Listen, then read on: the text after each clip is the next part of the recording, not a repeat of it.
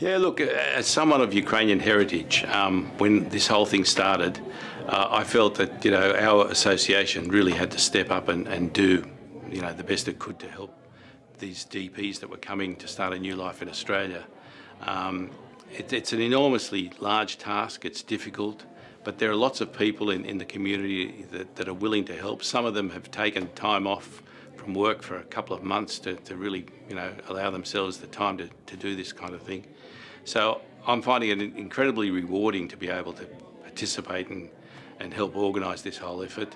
And yeah, you really find yourself just unconcerned with your own life. You just put it on hold and get on with doing what needs to be done. So it means a lot to all of us. And we get support from people in Australia who aren't Ukrainians and who just want to help.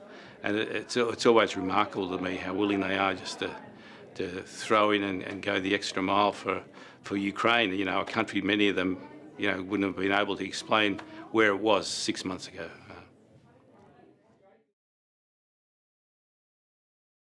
Look, that'll make a big difference. I mean, we've been told a number of times now by people who've been involved in these sorts of activities with Afghans and Rwandans and other associations. They've said, look, simply you'll find after a while you're not going to be able to keep this sort of pressure up. No matter how willing you are to give, you're going to find that families and your own personal health and other things will start to fall apart. So you're going to need full-time people to pick up a lot of this workload.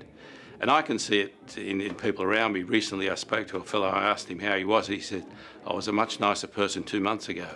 And it's that sort of thing that is happening, that you do find yourself just stressed out too much and you just snap at the wrong time kind of thing. Look, getting the bequest from Be Kind Sydney for a full-time person makes an enormous difference to the community. So much of the things we need to do right now are falling between the cracks because people simply don't have the time or the energy to follow up on the details. So having a person that's dedicated to this full-time is going to mean that we can be a far more effective lobby. We can integrate our services far better with SSI and STARTS and the other agencies that are involved in helping settlement services.